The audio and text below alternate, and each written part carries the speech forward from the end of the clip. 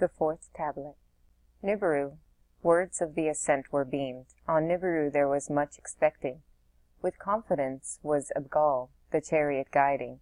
Around Kingu, the moon, he made a circuit, by its net powers speed to gain. 1,000 leagues, 10,000 leagues, toward Lamu he journeyed, by its net power a direction towards Nibiru to obtain. Beyond Lamu, the hammered bracelet was a-whirling. Deftly did Abgal Ea's crystals make glow, the open path to locate. The eye of fate upon him with favor looked. Beyond the bracelet the chariot beamed signals from Nibiru was receiving. Homeward, homeward was the direction ahead in the darkness, in reddish hue glowed. Nibiru a sight to behold was. By the beam signals the chariot was now directed. Thrice around Nibiru it would make circuits, by its net force to be slowed. Nearing the planet, the breach in its atmosphere Abgal could see. A squeezing in his heart he felt, of the gold he was bringing, he was thinking. Passing through the atmosphere, thickness aglow was the chariot, its heat overbearing. Deftly did Abgal spread the chariot's wings, its descent thereby arresting. Beyond Law, the place of the chariots, a sight most inviting. Gently did Abgal the chariot bring down to a place by the beams selected. He opened the hatch. A multitude of populace was there assembled. Anu towards him stepped forward, locked arms, warm greetings uttered. Heroes into the chariots rushed. The gold-bearing baskets they brought out. High above their heads they the baskets held. To the assembled words of victory Anu shouted. Salvation is here, to them he was saying. In the palace was Abgal accompanied. To rest and tell all he was escorted. The gold, a sight most dazzling, by the servants was quickly taken. To make of it the finest dust, to skyward launch it was hauled away. A shard did the fashioning last, a shard did the testing continue. With rockets was the dust heavenward carried, by crystals beams was it dispersed. Where there was a breach, now there was a healing. Joy the palace filled, abundance in the land was expected. To earth Anu gave good words of beaming. Gold gives salvation, the obtaining of gold do continue. When Nibiru near the sun came, the golden dust was by its rays disturbed. The healing in the atmosphere was dwindled, the breach to bigness returned. Anu, the return of Abgal to earth then commanded. In the chariot more heroes traveled. In its bowels more, that which the waters suck in and thrust out were provided. With them Nungal to travel was commanded, a pilot helper to Abgal to become. Great joy there was when Abgal to Eridu returned. Many greetings and the locking of arms there was. The new rider's workings Ea with care contemplated. There was smiling on his face, in his heart there was a squeezing. By Shar time Nungal in the chariot was departed ready. In its bowels the chariot only a few baskets of gold carried. The disappointment on Nibiru Ea's heart to him was predicting. Ea with Alilu words exchanged, that which was known they reconsidered. If earth, the head of Tiamat, was in the celestial battle cut off, where was the neck? Where were the golden veins cut asunder? Where were the golden veins from earth's innards protruding? In the sky chamber Ea over mountains and valleys traveled. The lands by oceans separated, he with the scanner examined. Again and again there was the same indication. Where dry land from dry land apart was torn, earth's innards were revealed. Where the landmass, the shape of the heart was given, in the lower part thereof, golden veins from earth's innards were abundant. Abzu, the gold, the birthplace, Ea, to the region the name was given. Ea then to Anu words of wisdom beamed. With gold earth indeed is filled, from the veins, not from the waters, the gold must be gotten. From earth's bowels, not from its waters, must the gold be obtained. From a region beyond the ocean, Abzu it shall be called, can an abundance of gold be gotten. In the palace there was great astonishment. Servants and counselors to Ea's words gave consideration. The gold must be obtained. On that unanimity there was. How to obtain it from the bowels of the earth, of that there was much discussion. In the assembly a prince spoke up. Enlil he was, the half-brother of Ea. First Alalu, then his son by marriage. Ea upon waters placed all hope. Of salvation by waters gold they were reassuring. Shar after shar all of us salvation were expecting. Now different words we are hearing, a task beyond imagining to undertake. Proof of the golden veins is needed, a plan for success must be ensured. So was Enlil to the assembly saying. To his words many in agreement listened. Let Enlil go to earth, Anu was saying. Let him proof obtain, a plan put forward. His words shall be heeded, his words a command shall be. In unanimity the assembly its consent gave. Enlil's mission it approved. With Alagar, his chief lieutenant, Enlil for earth departed. Alagar his pilot was. With each a sky chamber were the two of them provided. To earth the words of Anu, the king, words of decision were beamed. Enlil of the mission in command shall be, his words shall be the command. When Enlil on earth arrived, Ea with his half-brother warmly locked arms. As brother meets brother, Ea Enlil did welcome. To Alalu Enlil made a bowing. Alalu with weak words him bade welcome. The heroes to Enlil words of warm welcome were shouting. Of the commander much were expecting. Deftly Enlil the sky chamber to be assembled did command. In the sky chamber he went a soaring. Alagar, his chief lieutenant, was the pilot with him. Ea in the sky chamber by Abgal piloted to them. To the Abzu showed the way. They surveyed the dry lands. Of the oceans they took careful notice. From the upper sea to the lower sea, the lands they scanned. Of all that was above and all that was below they took account. In the Abzu the soil they tested. Gold there was indeed, with much soil and rocks it was commixed. Refined as in the waters it was not. In an admixture it was hiding. They went back to Eridu. What they had found they contemplated. Eridu, new task must be given. Alone on earth it cannot continue. Thus was Enlil saying. A great plan he described, a wide mission he was proposing. More heroes to bring over, more settlements to establish, the gold from earth's innards to obtain, the gold from the admixture to separate, by sky ships and chariots to be carried, from landing places tasks to perform. Who of the settlements in charge will be? Who of the Abzu shall take command? Thus was Ea and Enlil asking. Who of enlarged Eridu shall the command, who the settlement shall oversee? Thus was Alalu saying. Who of the sky ships and the landing place shall take command? So did Anzu inquire. Let Anu come to earth, let him decisions provide. Thus did Enlil say in answer. Now this is the account of how Anu to earth came, how lots with Ea and Enlil were drawn, how Ea and the title named Enki was given, how Alalu for the second time with Anu wrestled. To earth in the celestial chariot did Anu journey. The route by the planets it followed. Around Lahamu, Ningal the pilot a circuit made. By Anu was it closely observed. The moon, the one who Kingu once had been, they circled and admired. Perchance gold therein can be found. In his heart Anu wondered. In the waters beside the marshlands his chariot splashed down.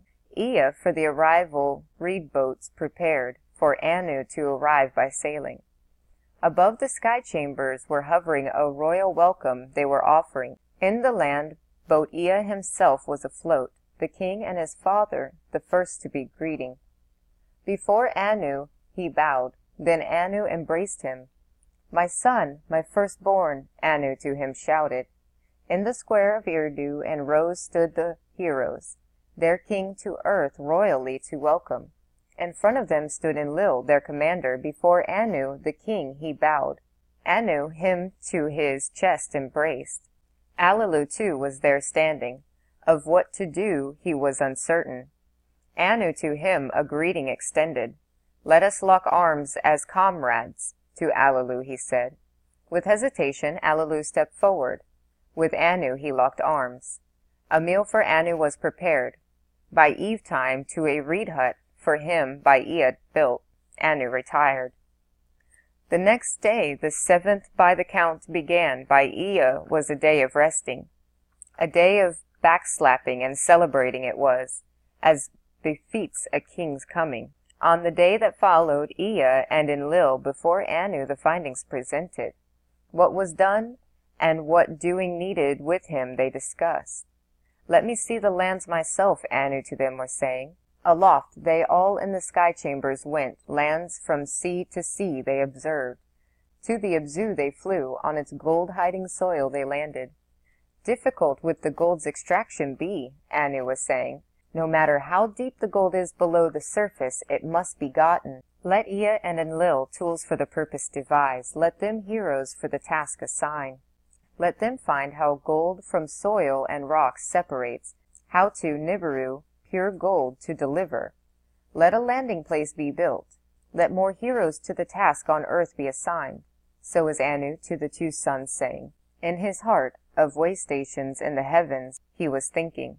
Those were the commands of Anu. Ea and Enlil in agreement, their heads were bowing. There were evenings and there were mornings. To Eridu they all returned. In Eridu they held a council, tasks and duties to assign. Ea, who Eridu established, was the first to speak up. Eridu have I established. Let other settlements in this region be set up. Let it the Eden be, a dobe of the upright ones, by this name to be known. The commander of the Eden, let me be. Let Enlil the gold extraction perform. By these words Enlil was angered. The plan is wrongful, to Anu he said. Of commanding and task to perform, I am the better. Of skyships, I have the knowledge. Of the earth and its secrets, my half-brother Ea is the knower. The Abzu he discovered, let him of the Abzu be the master. Anu to the angry words with careful ear listened. The brothers were again half-brothers. The firstborn, with the legal heir, with words as weapons were contending. Ea was the firstborn son. By a concubine to Anu he was born. Enlil, thereafter, born by Antu, Anu's spouse, was conceived. A half-sister of Anu she was, thereby Enlil the legal heir making. Thereby the next-born son of the succession, the firstborn overcoming. A conflict at the obtainment of gold would endanger Anu was fearing. One of the brothers to Nibiru must return. The succession from considering must now be removed. So was Anu himself thinking.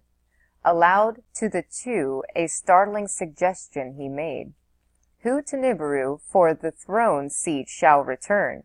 Who the Eden shall command? Who in the Abzu shall be the master? Let us three, I with you, by lots determine. Silent were the brothers. The audacious words by surprise them overtook. Let us draw lots, Anu said. By the hand of fate, let there be a decision. The three, father and the two sons, clasped their hands together. They cast lots. By the lots, the task they divided. Anu to Nibiru to return, its ruler on the throne to remain. The Eden to Enlil was allotted, to be lord of the command, as his name indicated. More settlements to establish, of the skyships and their heroes charged to take, of all the lands until they the bar of the seas encounter, the leader to be. To Ea, the seas and the ocean as his domain were granted, lands beyond the bar of the waters by him to be governed. In the Abzu to be the master, with ingenuity the gold to procure. Enlil with the lots was agreeable, the hand of fate he with a bow accepted. Ea's eyes filled with tears. Of Eridu and the Eden he wished not to be parted. Let Ea forever Eridu as his home retain, Anu to Enlil was saying. Let his being the first to splash down forever be remembered. Let Ea as Earth's master be known, Enki, Earth's master, let his title be. His father's words Enlil with a bow accepted. To his brother he thus said, Enki, Earth's master, your title name shall henceforth be. I, Lord of the Command, shall be known. To the heroes in assembly, Anu, Enki, and Enlil, the decisions announced. The tasks are assigned, success is in the offing, Anu to them was saying. Now farewell I can bid you, to Nibiru with quiet heart I can return. Forward to Anu Allelu stepped. A grave matter has been forgotten, he shouted. The master of the earth to me was allotted. That was the promise when the gold finds to Nibiru I announced. Nor have I the claim to Nibiru's throne forsaken. By Anu to share all with his sons is to grave abomination. Thus did Allelu, Anu, and the decisions challenge. Without words was Anu in the beginning. Then with anger he spoke up. By a second wrestling let our dispute be decided. Let us the wrestling do here. Let us do it now. With the disdain Allelu took off his clothing. Likewise did Anu unrobe. In nakedness did the two royals begin to grapple. A mighty struggle it was. Allelu bent his knee. To the ground Allelu fell. Anu on the chest of Allelu with his foot pressed down. Victory in the wrestling thereby declared. By wrestling the decision was made. I am the king. To Nibiru Allelu shall not return. So was Anu saying as he removed his foot from the fallen Allelu. Up as lightning Allelu from the ground arose. By the legs Anu he pulled down. His mouth was wide open. Swiftly he, the male hood of Anu, bit off. The male hood of Anu did Allelu swallow. In pained agony did Anu a cry to the heavens shout. To the ground wounded he fell. Enki to the fallen Anu rushed. Enlil the laughing Allelu captive held. Heroes Anu to his hut carried. Words of accusations against Allelu he uttered. Let justice be done. Enlil to his lieutenant shouted. With your beam weapon let Allelu be killed. No, no, Enki fiercely shouted. Justice is within him. In his innards poison has entered. They took Allelu to a reed hut. His hands and feet as a prisoner they bound. Now this is the account of the judging of Allelu and the happening thereafter on earth and on Lamu. In his reed hut Anu was hurting. In the reed hut to him Enki applied the healing. In his reed hut Allelu was sitting. Spittle he spat from his mouth. In his innards the male hood of Anu was like a burden. With Anu's semen where his innards impregnated, like a female in travail his belly grew swollen. On the third day Anu's pains subsided. His pride was greatly hurting. To Nibiru I wish to return. To his two sons did Anu say. Beforehand upon Allelu there must be a judgment, a sentence, the crime befitting must be imposed. By the laws of Nibiru 7 judges were required, the highest of ranks on them to preside. In the square of Eridu the heroes were assembled, the trial of Allelu to observe. For the 7 who judge, 7 seats were provided. For Anu, presiding, the tallest seat was prepared. To his right Enki was seated. Enlil was seated to Anu's left. On Enki's right, Anzu and Nungal were seated. Abgal and Alagar to the left of Enlil sat. Both these 7 who judge Allelu was brought. His hands and feet were untied. Enlil was the first to speak. In fairness, a wrestling match was held. Allelu, the kingship to Anu forfeited. What say you, Allelu? Enki him this question asked. In fairness, the wrestling match was held. The kingship I forfeited, Allelu said. Having been vanquished, Allelu an abominable crime performed. The malehood of Anu he bit and swallowed. Thus did Enlil the accusation of the crime make. Death is the punishment, Enlil was saying. What say you, Allelu? Enki his father by marriage asked. There was silence. Allelu the question did not answer. We all the crime did witness, Alelagar was saying. Judgment must be in accordance. If words you wish to utter, speak before the judging, Enki to Allelu said. On Nibiru I was king. By right of succession I was reigning. Anu was my cupbearer. The princes he aroused to a wrestling, he me challenged. For 9 counted circuits I was king on Nibiru. To my seed kingship was belonging. On my throne seat Anu himself sat. To escape death to distant earth I made a dangerous journey. Salvation for Nibiru I, Allelu, on the alien planet discovered. Return to Nibiru I was promised, in fairness the throne to regain. Then to earth came Ea, the one by compromise, the next to reign Nibiru he was designated. Then came Enlil, the succession from Anu to himself claiming. Then Anu came, by lots he tricked Ea. Enki, the lord of earth, he was proclaimed, of earth, not of Nibiru, to be the master. Then to Enlil command was granted. Enki to the distant Abzu was delegated.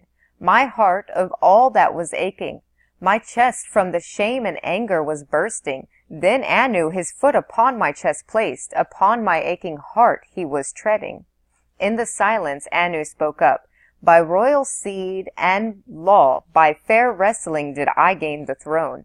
My malehood you but often swallowed, my offspring's line to discontinue. Enlil spoke up.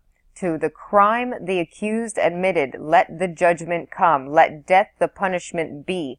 Death, said Alelagar. Death, said Abgal. Death, said Nungal. Death to Allelu by itself will be coming. What he had swallowed in his innards death will bring, Enki was saying. Let Allelu for the rest of his days on earth be in poison, Anzu was saying. Their words Anu was contemplating, anger and pity both him engulfed. To die in exile, let this be the judgment, Anu was saying. In amazement, the judges at each other glanced. What Anu was saying, they wondered. Neither on earth nor on Nibiru shall the exiling be, Anu was saying. On the way there is the Lamu planet with waters and an atmosphere it is endowed. Enki, as Ea, thereon made a pause. Of it, as a way station, have I been thinking. Its net force is less than that of Earth's force. An advantage in wisdom to be considered. In the celestial chariot Allelu shall be taken. On my departing from earth, he, with me, shall make the journey. Around the planet Lamu we shall make circuits. To Allelu a sky chamber we shall provide. To the planet Lamu, in it we will be descending. Alone on a strange planet, an exile he shall be. His days to his last day by himself to count. Thus did Anu words of judgment utter. In solemnity were the words intended. By unanimity was the judgment upon Allelu imposed. In the presence of the heroes it was announced. Let Ningal be my pilot to Nibiru, therefrom chariots bearing heroes again to earth to pilot. Let Enzu join the journey of the descent to Lamu, take charge. So did Anu commandments utter. On the morrow departing was ready. All who depart by boats to the chariot were ferried. A place for the landing on firm soil you must prepare, Anu to Enlil was saying. How Lamu was a way station to utilize, plans you should be making. Farewells there were, both joy and sorrow. Limping did Anu on the chariot embark, with his hands tied did Allelu the chariot enter.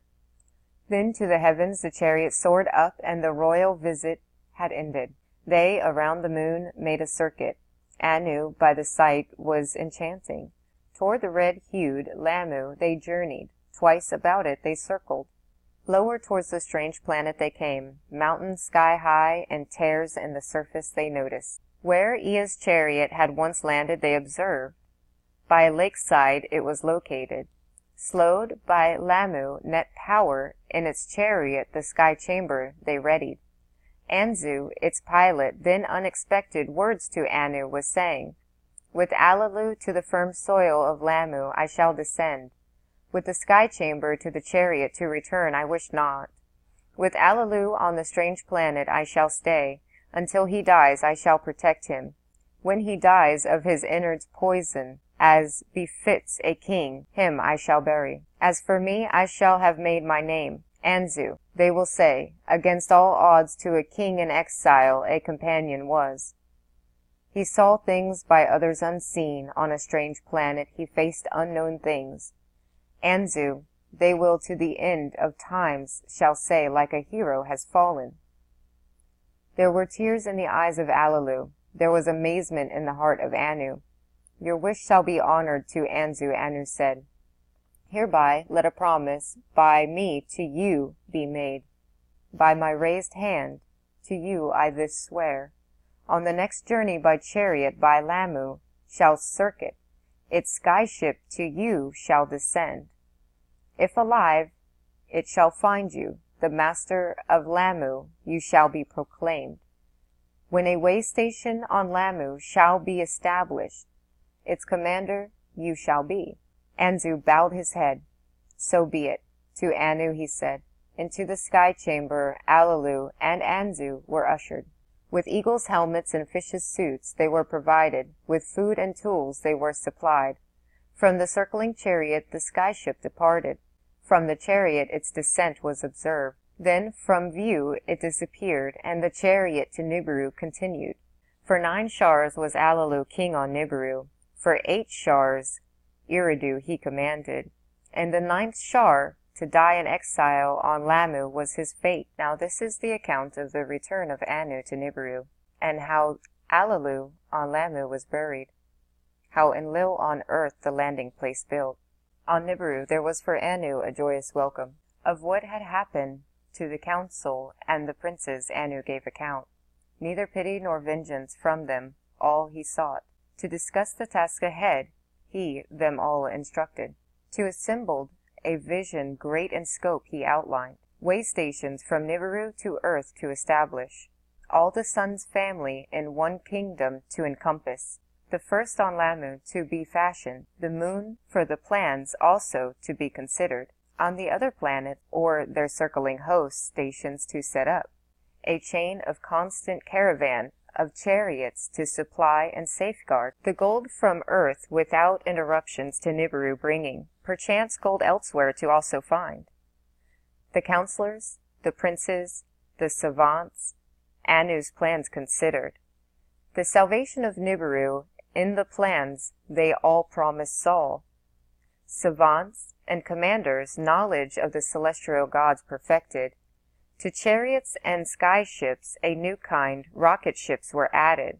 Heroes for the task were selected. For the tasks there was much learning. The plans to Enki and Enlil were beamed over. Preparations on earth to hurry, they were told. On earth of what had happened and what to be done is required there was much discussion. Enki, Alilagard, to be of Eridu the overseer appointed. His own steps to the Abzu he directed. Where to obtain gold from earth's bowels he then determined. What heroes to the task are needed he calculated. What tools were required he contemplated. On earth splitter with the cleverness Enki designed. On Nibiru that it be fashioned he requested. There within the earth to make a gash, its innards reached by way of tunnels. That which crunches and that which crushes he also designed. On Nibiru for the Abzu to be fashioned.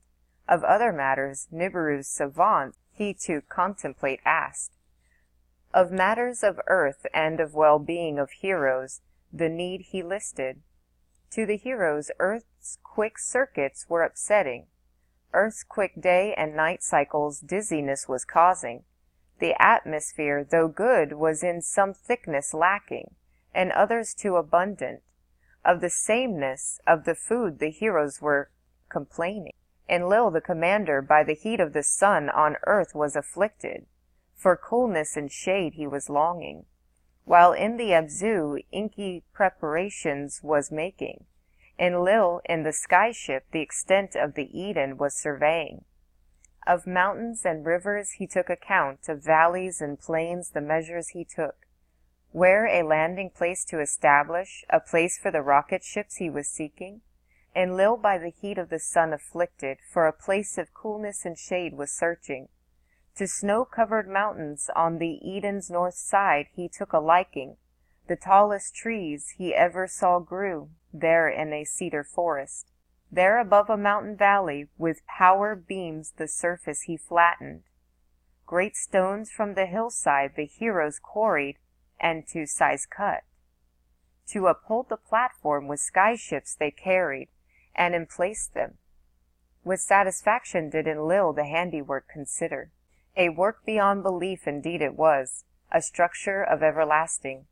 An adobe for himself on the crest of the mountain was his desire.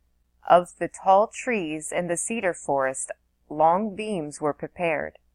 Of them the construction of an adobe for himself he decreed. The adobe of the north crest he named it. On Nibiru a new celestial chariot for soaring off was prepared. New kinds of rocket ships, sky ships, and that which Enki had designed it was transporting. A fresh group of 50 from Nibiru it was taking. Chosen females among them were, by Ninmah, exalted lady, were they commanded. In sorcerer and healing were they trained. Ninmah, exalted lady, a daughter of Anu she was. A half-sister, not a full sister, of Enki and Enlil she was. In sorcerer and healing she was greatly learned. In the treating of ailments she excelled. To the complaints from earth she gave much attention, a healing was she preparing. The course of prior chariots on tablets of destinies recorded. Nungal its pilot did follow. Unharmed it reached the celestial god Lamu. It circled the planet slowly, to its surface it descended. A fate beam, a group of heroes followed. Ninmah was going with them. Beside a lake shore Anzu they found. From his helmet the signals were beaming. Anzu himself was without motion. Prostrate he lay dead. Ninmah touched his face. To his heart she gave attention. From her pouch she took out the pulsar. Upon Anzu's heart pulsing she directed. From her pouch she took out the emitter. Its crystals, life-giving emissions on the body she directed.